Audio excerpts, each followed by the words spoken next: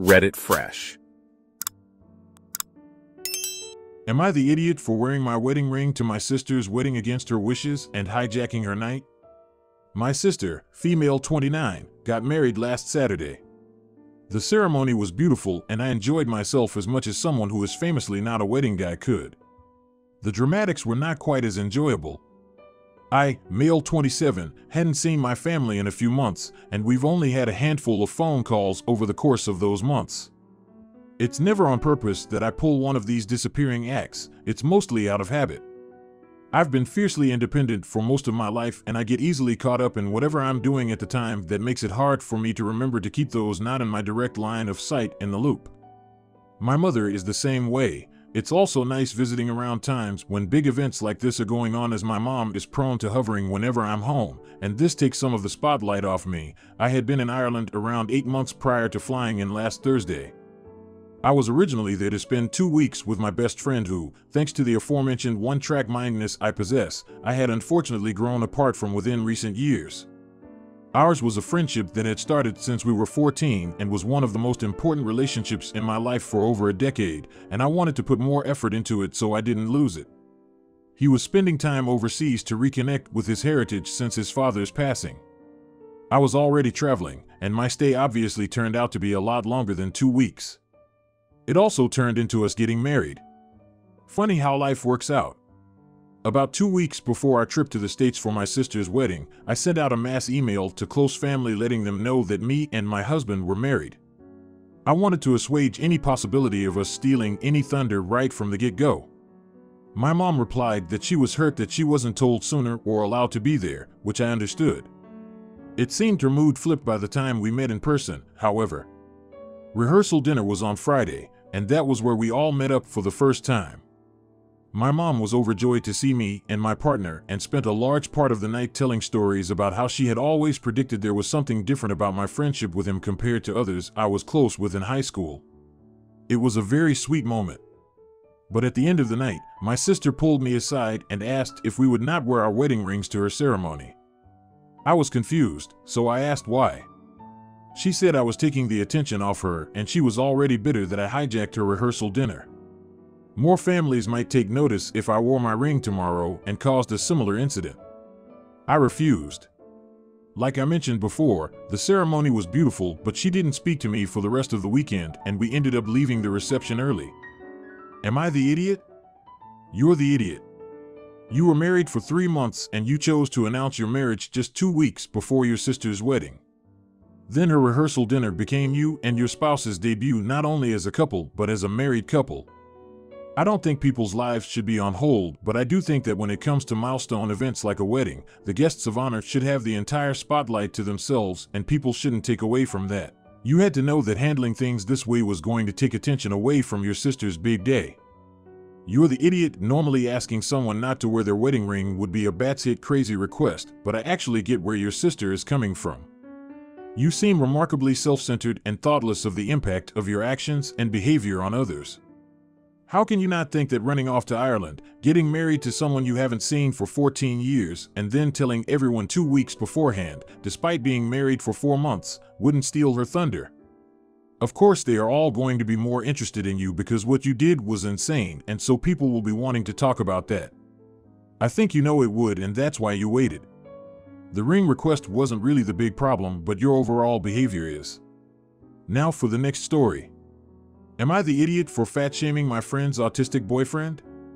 My mom and stepdad had to go see my grandparents because of some emergency, so it was just me, female 19, and my twin siblings, female 8M. I had planned on inviting 2 friends, and my parents said I still could, so they came. One of my friends brought her boyfriend, Mike. I usually don't mind, the more the merrier, but I'm not a fan of his. He's kind of a prick and blames it on his autism. But I'm not really educated on all that. Anyways, my sister was playing in their playroom, but my brother was bored and wanted attention. He's really into having abs and muscles and being strong, and he does gymnastics and all that, so he was doing cartwheels and stuff till he got a little dizzy. He sat on my lap and started showing me his arms and asked if his muscles got bigger. He's 8, so he still has little arms, but I said, OMG, they're totally getting bigger. Mike randomly interrupted to go, nah man, you got noodle arms. My brother didn't really catch what he said, so he just brushed him off, but I was upset.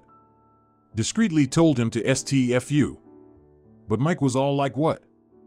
I'm just telling the truth. He has to do a lot more than that to get some real muscles, noodle-ass kid. I reminded him that my brother is 8, but he said that his age is irrelevant here. My brother then decided to show us another gymnastics move. I think it's a round off. But he did it and we all clapped for him. Except of course Mike.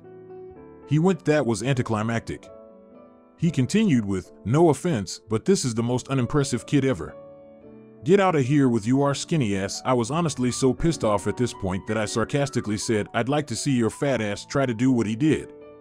He immediately got upset and his girlfriend gasped like I said something outrageous.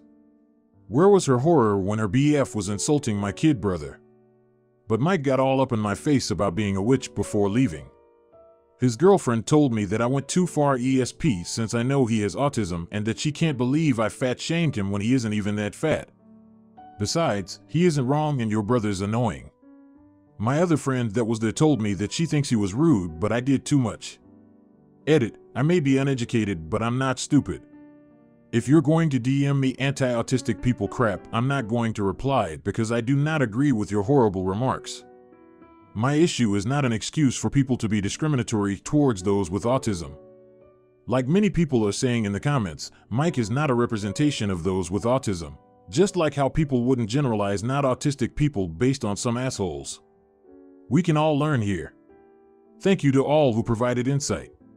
Not the idiot, autistic or not, who the hell stands by and lets a 19-years-old bully an 8-years-old.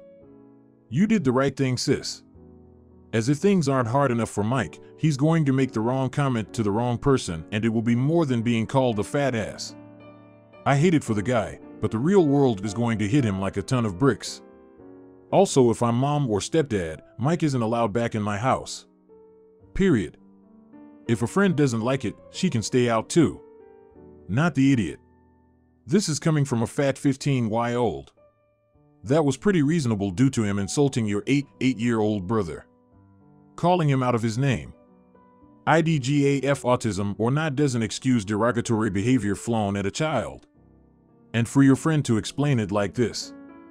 Would she love a younger relative of hers to be called out of their name and insulted? Then only for that person to get an excuse because they are on the lighter side of the autism spectrum. Then let's hear their answer. Now for the next story. Am I the idiot for checking our nanny cam footage to prove I was being lied to? This will sound ridiculous, but just stick it out. Recently, my spouse, daughter, 5, and I were having dinner together. He took some food off her plate to try a bite and she responded by shaking her finger and saying, you need to ask.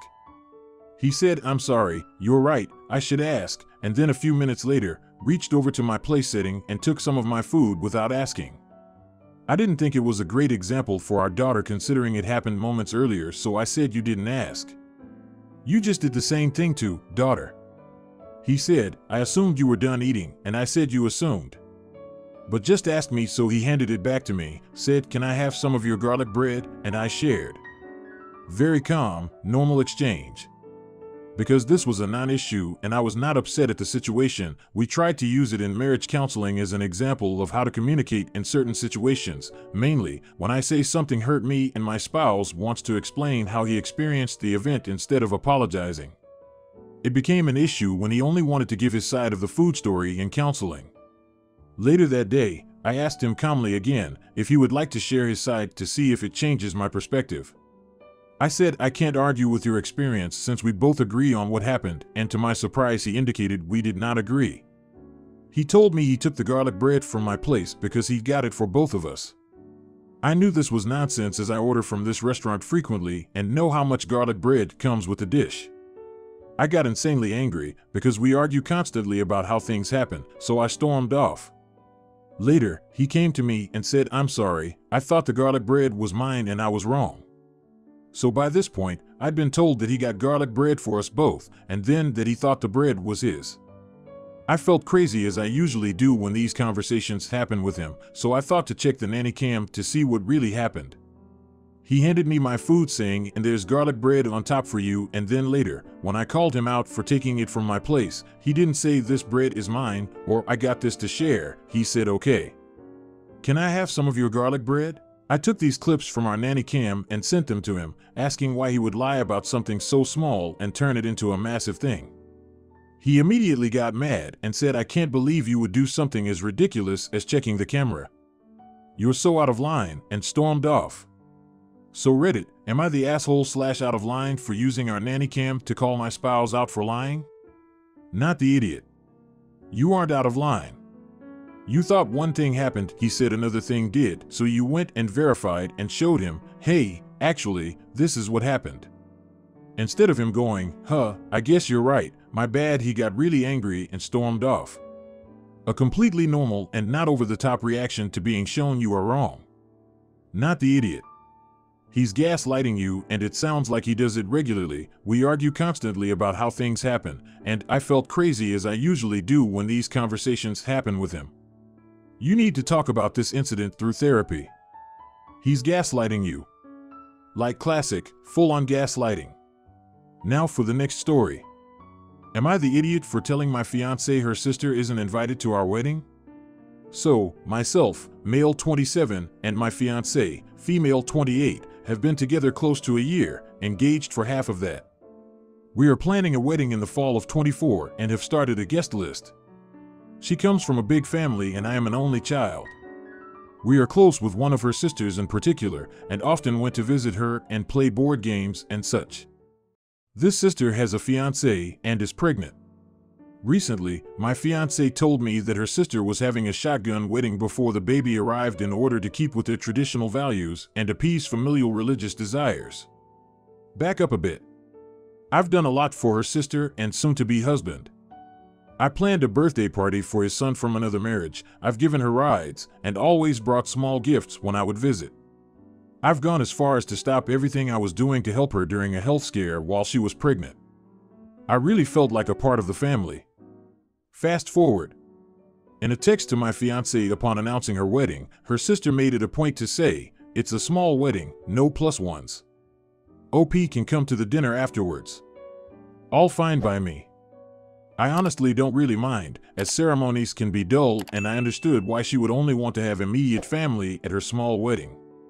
I woke up on the day of the wedding to help my fiancée get ready and drive her over to her sister's house. I planned on driving my fiancée, her sister, and her sister's soon-to-be husband to the venue and bringing them to the dinner afterwards. My fiancée told me, "It's okay, just drop me off at my sister's and we will get a ride over." A little odd, but I was fine with that too.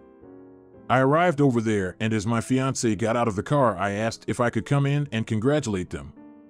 She seemed hesitant and said, "Okay. Let me just text my sister to make sure." I was dressed in plain clothes and was hesitant and invited to come inside. We walked up to the house. Inside was a party of her siblings and their friends and significant others all dressed up. They all looked at me and didn't say much. I saw another one of her sisters and her new boyfriend was in a suit. Everyone was invited. The no plus ones only applied to me. I immediately left and in a text told my fiancée they were off the guest list for our wedding. My fiancée is upset at that because her sister is her close friend. She said maybe I did something to upset them, which is why I wasn't invited, but I've been nothing but kind and caring to her entire family. I've spent hundreds of dollars and gone above and beyond for everyone. Now we are fighting over this. Am I the idiot? Not the idiot. Your fiancé went along with excluding and manipulating you into believing the no plus one rule. No matter how much she may try to pin it on the sister, family, whoever. She was an active participant. A true partner wouldn't have allowed that, or at the absolute bare minimum would have been honest with you about why you weren't wanted at the event. This behavior is not even a red flag, it's a biohazard sign. You've been together for less than a year, so you still have ample room to make a clean break and find someone who appreciates and includes you. Not the idiot. However, your fiancé is a massive AH. To allow you to be so disrespected by her sister is bad enough, especially after your kindness. She is either stupid and didn't think you would be hurt, doubtful, or she didn't care. I would honestly rethink my engagement in your position. You haven't been together long and there are red flags all over this. Run before the shotgun is held to your head. If you like this video, you will probably like these too. Also, while you're here, please consider subscribing. It's your support that keeps this channel alive and allows me to make better and longer videos. Have a great day.